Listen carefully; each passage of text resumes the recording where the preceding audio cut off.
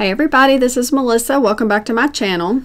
Today I'm working in Excel and I'm going to show you how to use the quick analysis tool. And what this allows us to do is quickly analyze our data.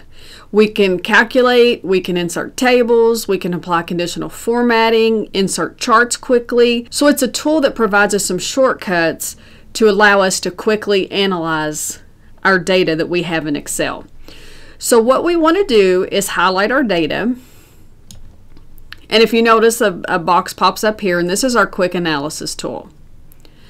And you can also get here by hitting Control Q, but I'm going to go ahead and click this box, and as you can see we have some headers of things that are included: formatting, charts, totals, tables, and sparklines. So formatting is what we can do within the cells themselves. Like, for example, we can go into greater than, and this is set to format cells that are greater than 30 and fill them with red and then turn the text a dark red.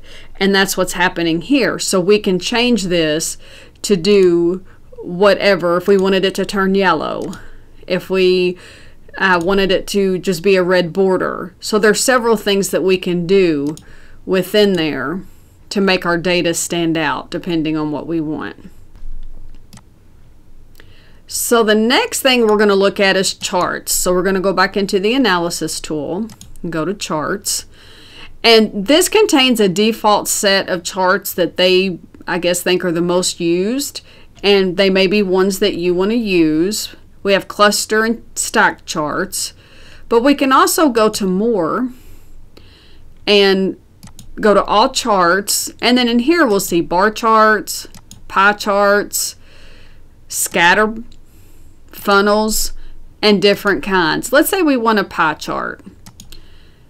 We hit OK, and then you can move that chart anywhere you want it to go, or you can format it.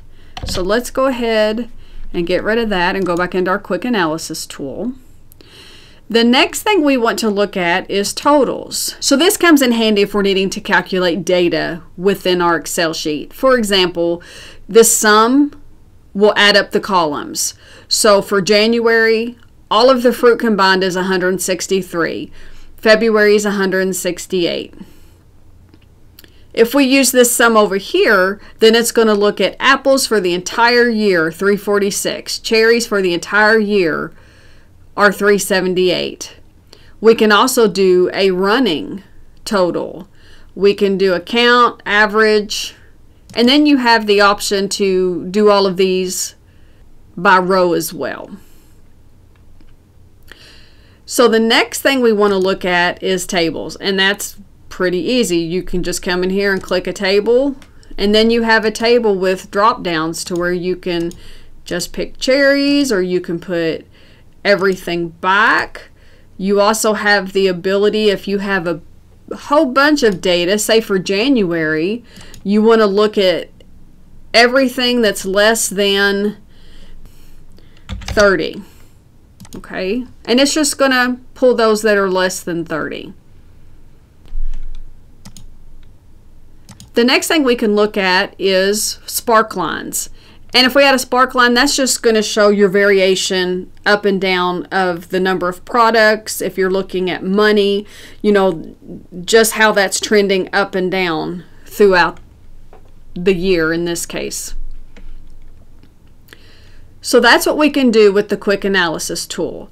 Now, what I've done in sheet 2 is I've set the data up a little bit different just to show you it's going to look the same, but just a little bit different in some of your quick tools. So here we have the fruit coming down column 1, and we have the months across the top. I've reversed it in sheet 2, and I've put the months down column 1 and the fruit across the top. So let's go back to our quick analysis tool, and our data formatting doesn't really look that different. It looks the same. Our charts, you know, it's going to look the same too. Our totals will be a little bit different just because the data is set up the opposite. So for this one here, it's going to show you all of the apples for the entire year in 14B. And here it's going to show you all of the fruit for January starting in H2.